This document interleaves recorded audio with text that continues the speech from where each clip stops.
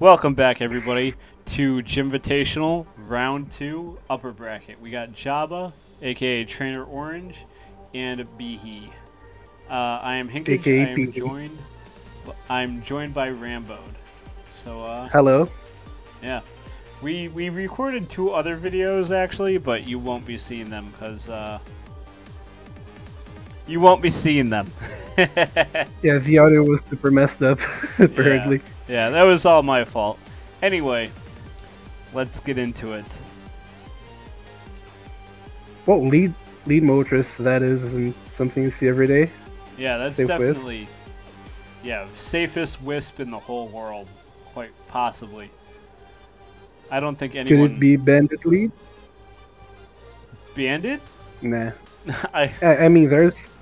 I don't know. I've seen some Bandit HP fighting mode to lure in Blissey. That's true, actually. Bandit Sky Attack too. That would be that's real gaming moment right there. Well, anyway. Okay, BIHI probably has a spinner, right? If he was okay with letting Skarm spike, even though it didn't spike further. He might not. I mean, he's got Blissey for Wish. It could be a mostly flyers. You know, multiple it's shaping it. Yeah, it is shaping up to be a bit of a Superman team, true. Or Superman adjacent. Imagine you just overheat again and you crit there. Gamer. Yeah. Oh no, there's Metagross. Okay. Superman adjacent at best. I think you're right. I mean, Superman can have like 2 groundeds, I think. Yeah. But it's usually T-Tar instead of Meta. Yeah, it could be, yeah, for sure. Metagross missing Meteor Mash twice, and letting Jabba get up another safe layer of spikes. Clearly not banded. Oh yeah. Interesting roar there. He probably figured BIHI was gonna switch. But nope, he was content to stay in and probably just keep clicking mash. There's the spin. Perfect timing.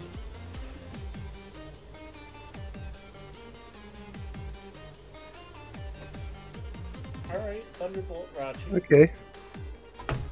Oh. Sorry, that's exposes the Zug here. And the oh, crit Rock Slide. That's gonna... Well, that would matter more if Skarm hadn't come back in. Now he can kind of heal up a little bit.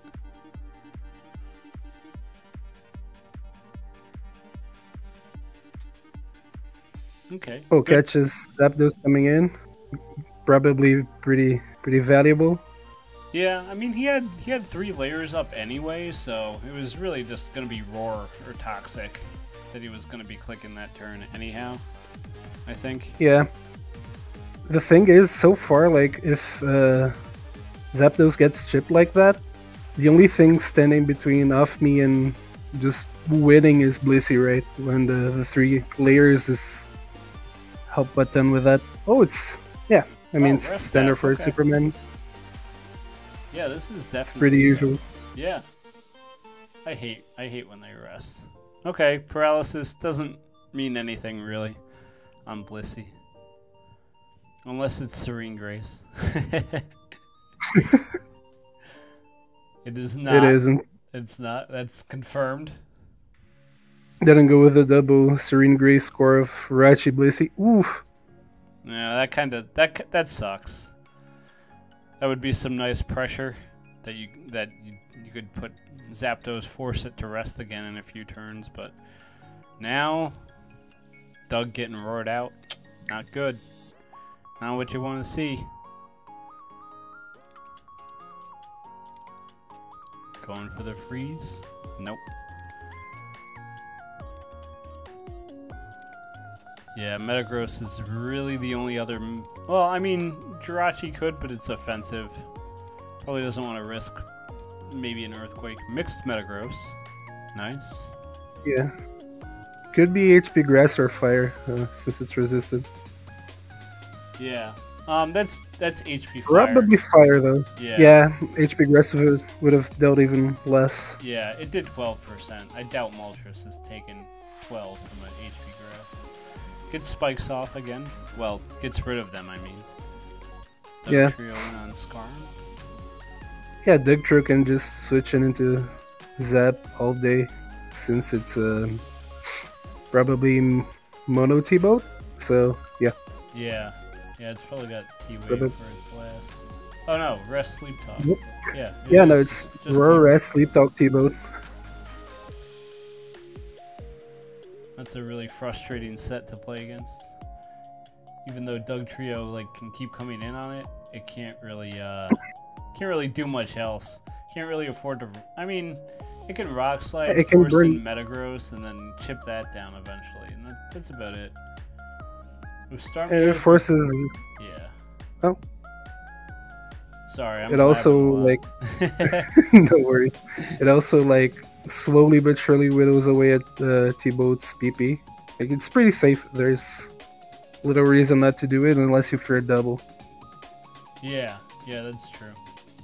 I always see this is where my star rank shows itself. I always forget about, I keep PP stalling in mind, but like it's kind of easy to forget about in the early stages of the game. I just feel like 24 Thunderbolts, I feel like that's tough to stall out. Yeah, Maybe I don't have the mean, attention span for maybe it. it could. Maybe it comes up. Who knows? Yeah. Confirming without a doubt it is HP Fire. Oh, okay, just booms, nice. Booms. That's not bad, because this Starmie looks like it's defensive. Probably doesn't have Ice Beam. I mean, Blissey does, but it's pretty easy to prevent Flygon from coming in on Blissey. Then Dugtrio kind of gets stuffed by Flygon. This Jirachi might have Ice Punch,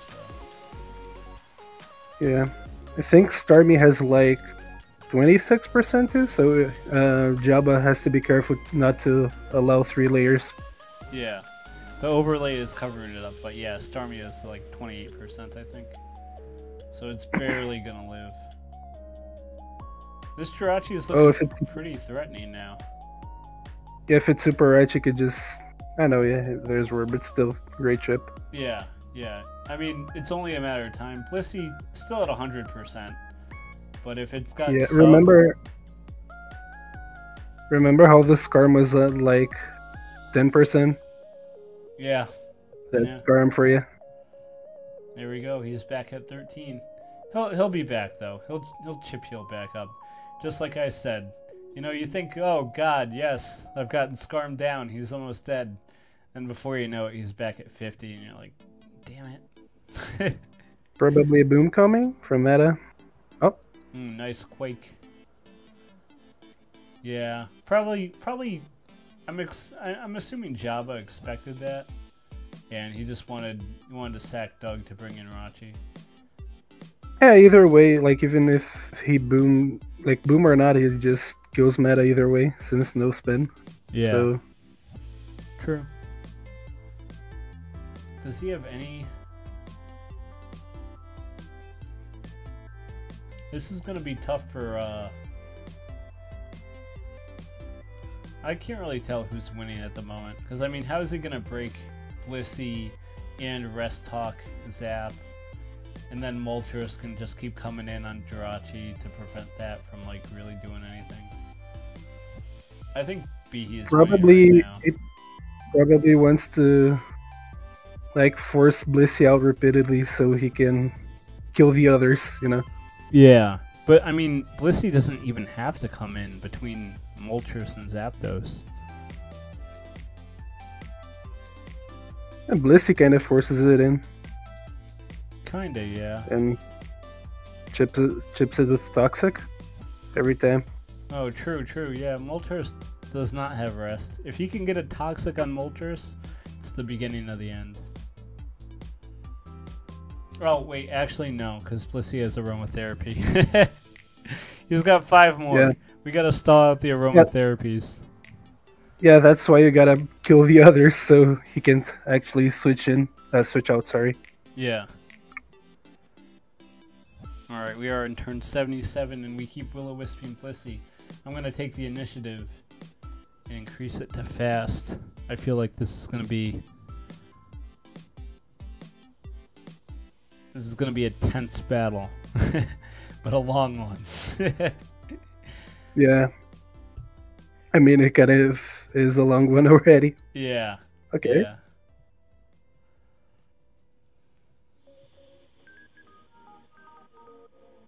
I mean, getting a freeze too on any of these, that would be nice. Yeah. Not Blissey, of Even course. on Blissey, like, it already forces it out, which means even more spikes chip, so... Well... But Wish paralysis, is... Ooh, okay. huge! Okay, yeah, we can work with this. It's gonna force another aromatherapy. So we're slowly ticking those down. Jabba just switching around, probably looking to preserve PP, I'm guessing. Goes for the overheat. Ooh, barely. Oof, yeah. I think he just got... Alright, let's slow it down. I think he got... It's okay, Zapdos finishes it. Yeah, that was actually a good play, just to go for the overheat, and then Jirachi didn't have time to heal, and now there's no way Blissey can do anything at all here with Toxic Ice Beam. I mean, what can BIHI do in return, though? Like, it's T-Wave Blissey, I think, right? Or, oh no, Wish, sorry. So, like, Blissey can just... You know, it's recover Starmie, like, it's pretty hard to... What BIHI can do, he just PP stalls, because he's got rest Zapdos. You can just click rest, then wait 2 turns. Yeah. He can switch basically indefinitely between Zapdos and Skarmory, and really not take any damage. Yeah, but Jabba can also do the same pretty much. Like, it can just spin away, it can recover. I think if it spins, it dies to a Seismic Toss. Like, I don't think Lefties is going to heal it enough. I think Seismic Toss kills it. Well, he could recover and then Seismic. Yeah, that's the thing. He recovers. But now he'll die to Thunderbolt. Yeah, but next time he comes in, has enough HP to spin. Not unless he keeps getting roared.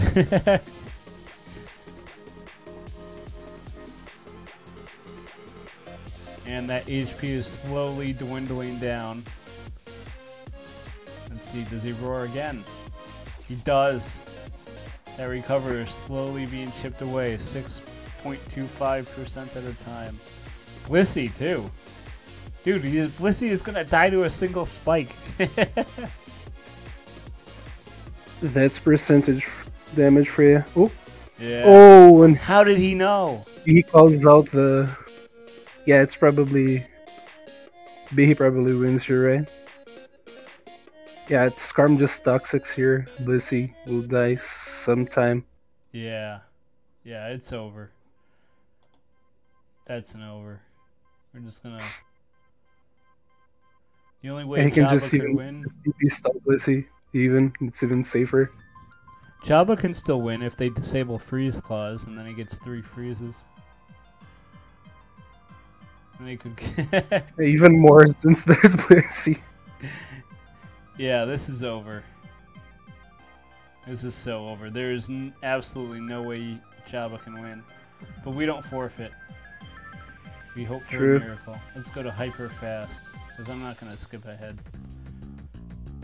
Why is he not Toxicking? Oh, he doesn't have it with It's Toxic. Oh, yeah. Oh, well. Well, yeah. we're assuming he doesn't have it. Here we go. Yeah, Mono Seismic Dust doesn't seem like the best thing. Why is that? Does Skarmory have Toxic? He would at least be Drill Peck. No, he doesn't. He's got Drill Peck. Oh, okay. Jabba forfeited. Alright. Alright. Yeah.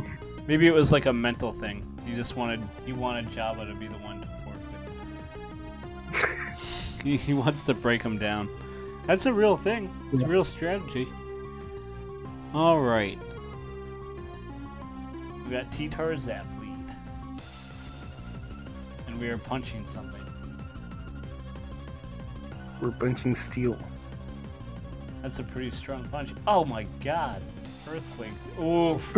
Ooh, it's a mash miss. Okay, yeah, things are starting out already pretty tough for BIHI. For BIHI, no, sorry, for Jabba. And he might have Lum. We don't know yet. Why did he Earthquake again there? He's a madman. Oh. Yep, that's not going to kill. Earthquake again. Oh. Lead T-Target. Neither of those are going to kill. Insane amount of value out of that lead T-Tar.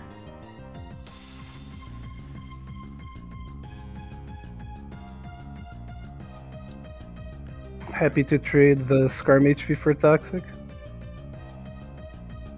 Yeah, but like we saw with Game 1, that Skarm can probably chip heal back up over the course of the game.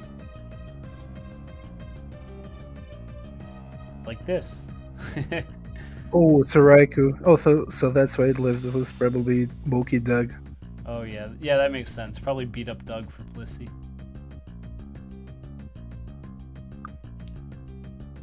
Raikou still dies to even, I think even non-choice banned Earthquake would kill Raikou, right? From that? I think so. Probably.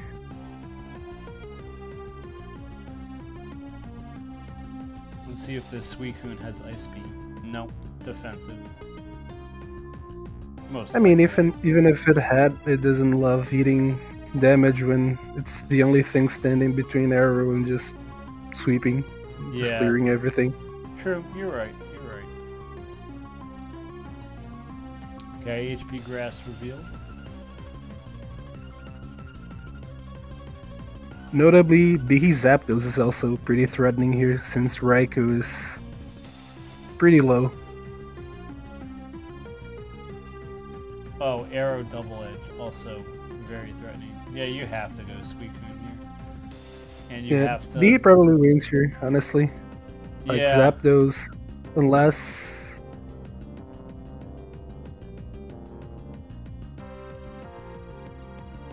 Things could always happen, of course, but looking like his Arrow and his Zapdos are looking super threatening to Jabba. Yeah, this Breloom, not gonna live a Double Edge. No, not at 71. Yeah. It's looking, kinda looking over. I don't really know how you come back from this. I think Suicune might have had a chance at some point, maybe if he calm-minded on the Zap switch and got, you know, maybe the Zapdos was EV'd a little weak and he barely lived on like 25 with Slack maybe, and then he would have like 4 turns to Hydro Pump everything. That's a lot of ifs. Does he have Slack? Yeah. No, he doesn't. Lefties. He had lefties. I should have been paying attention. Anyway, that is a lot of ifs, but yeah, that was a big contrast to the very long game 1. That's super short. Now 26 turns. Yeah, they made up for it. They were like, okay, we went like 115 turns before, so we got to lower the average down to 26. I mean, he got him down to last Mon, but that was like the momentum was not in Jabba's favor the whole time. That's kind of how Arrow does it, though. Like, yeah. Rip. Especially when considering Jabba lost meta so early, like Arrow Double Edge was just free. Oh yeah, yeah. That lead T-Tar, that was like, he got a lot of value out of that. He earthquaked like a madman, and it worked out for him. Jabba is much better than me, but I wasn't expecting that earthquake. Yeah, I didn't expect him to do that again.